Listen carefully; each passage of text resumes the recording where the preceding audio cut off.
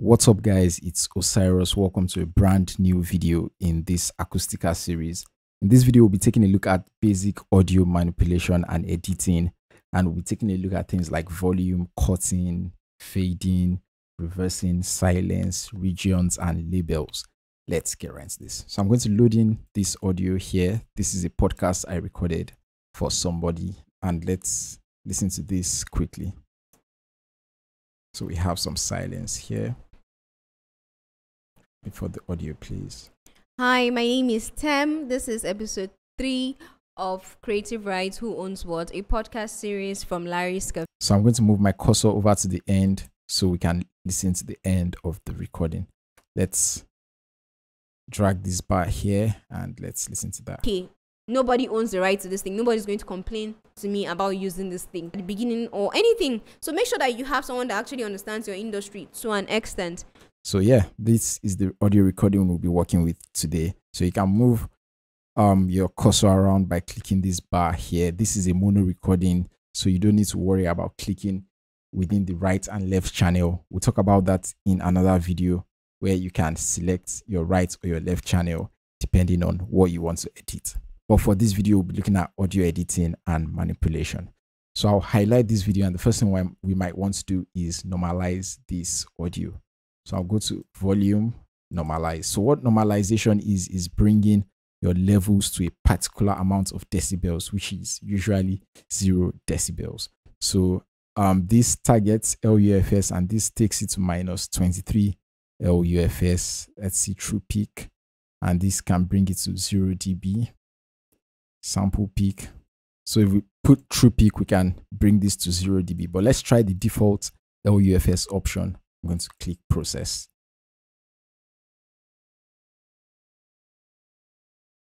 And this increases the volume of our audio. So let's try out the dB option. Click normalize. Let's select true peak. Just going to bring this up to 0 dB. Let's process this. So this will take some time, and it's going to bring the highest peak to 0. So we have the highest peak here and it brings it up to 0. So the idea behind normalization is to get your audio as loud as possible without distorting any part of your audio. So let's listen to this. Something in a fixed form. So the law of content, like I've mentioned in previous episodes, is... So let's take a look at how you can cut, copy, and paste audio. So let's go back to the beginning of this recording. I'm going to zoom over to this place. I'll highlight this and I can go to edit and delete. So I can delete that section, or I can use my delete key to delete that section. So another thing you can do is copy this section by using Ctrl+C, putting your cursor here and pasting that section with Ctrl+V. Or just copying this section, and let's use the edit tool to copy this. I'm going to put the cursor here and let's go back to edit, then paste this section. So another thing you can do is overwrite a section. So I'll copy this whole section here. Let's go to edit, copy, and let's copy this, and I'm going to click overwrite paste. So this, instead of inserting the what we copied, it's going to overwrite this section here. So hi, my name is... That's how you work with copy, paste, insert, and overwrite. So another thing you might want to do is insert silence at some point. So if I want to insert more silence around this point, fashion and entertainment, I'll place my cursor here and go to tools, insert silence. So I can select the amount of silence I want to insert. I'm going to select 5 seconds and click OK, and this should insert 5 seconds of silence here. It's culture, art, fashion, and entertainment. Episode 3 is going...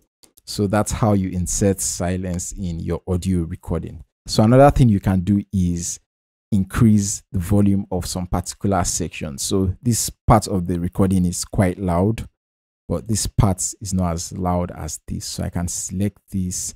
I can go to volume and I can click on the volume and just give this 3 decibels of gain. process, and that increases the volume. I can also reduce the volume, go to volume and reduce this by -6 decibels, and that reduces the volume. So let's listen to that. In the industry with content. So I'm going to reduce that a little more, volume, and let's reduce the volume by -20. So let's listen to this. In the industry with content. So that's one thing you might want to do, reduce or increase the volume of your track or a particular section. So let's look at other tools we have here. We have the fade in and fade out. So I'm going to delete this section of the recording. Then I'm going to insert a little silence before this. Insert 3 seconds of silence. Then I'm going to fade this part of the recording in. So volume, quick fading. So this fades in. So let's listen to that. Hi, my name is Tem. This is episode 3 of Creative. So that goes from low to high volume. So let's look at the fading option itself. So fade, you can adjust the fade curve here. You can adjust the range. You can select the type of fade you want, whether you want it to be linear or exponential or logarithmic. And let's try this process. Let's go back to volume fade. Let's try out the linear fade. Let's preview this. Hi, my name is Tem. This is episode 3 of Creative Rights. Who owns Let's process this and you can fade this in more. Let's process this and we have a nice volume fade here. Let's listen to this. Hi, my name is Tem. This is episode 3 of Creative Rights. Who owns what? A podcast series from Larry's Cafe. Larry's Cafe. So we can do the same thing with the fade out option. Let's zoom here and I guess the summary of this episode is protect yourself. so let's highlight this and I'm just going to fade this out. So quick fade out, and we have a nice fade out here. The poetry like at the beginning or anything. So make sure that you have someone that actually understands your industry to an extent. So you can also increase your highlights range by dragging it right here. And you can drag a section you highlighted to another section like that. So let's fade this out. Volume, fade, select, fade out here. Let's use this algorithm. I don't know what this means, but let's try it out. So let's try out something else. Fade, let's use exponential. Let's reduce this, process, and we have this. Inside the poetry, like at the beginning or anything. So make sure that you have someone that So nice, we have a good fade out there. So that's how you fade audio. Another thing you might want to look at is how to reverse audio. So I have this section of the audio here. Hi, my name is Tem. This is episode 3 of Creative Rights. Hi, my name is Tem.